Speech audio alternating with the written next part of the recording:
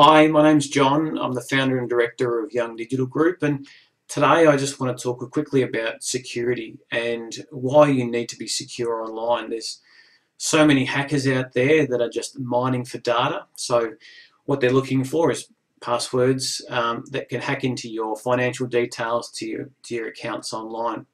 So you need to protect that as best you can. So what I'd recommend is, first of all, don't use the same password on more than one site. So have one password per site. Now, for a lot of you, you're going to have lots of different sites that you access on a regular basis.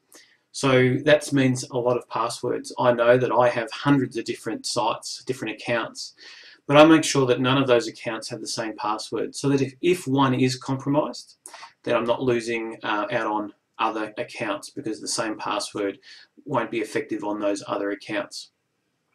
Now, how do you manage all of that? Well, there's different password systems that you can use that encrypt your password. So what does all this mean? Well, there's a program called LastPass, which is one that I use. It's one of the many. There's others. There's KeyPass and there's a few others.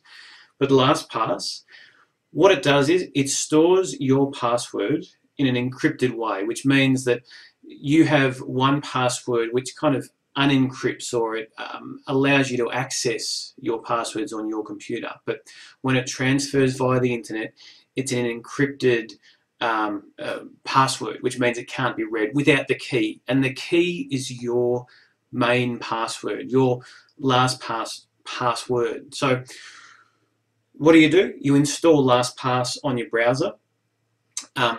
Whenever you go and log in on a site, it will then ask, would you like to save that to LastPass? And so you agree. And you don't have to remember those passwords. It stores it for you. All you need to remember is your one main password, and then accesses your vault, the LastPass vault. Now, when you go to create a new account, you can actually generate a secure password, and you can make that 10 characters long if you like, and you can include lowercase, uppercase, special characters, but you don't have to remember that because it's in the vault.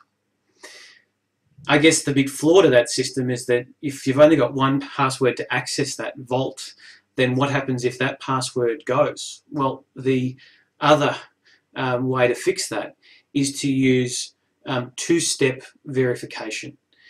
So what that is having a password as one step, but then also having something physical that you have. And that's usually, say, a mobile phone. And there's an app that you can get, and it's called Authenticator.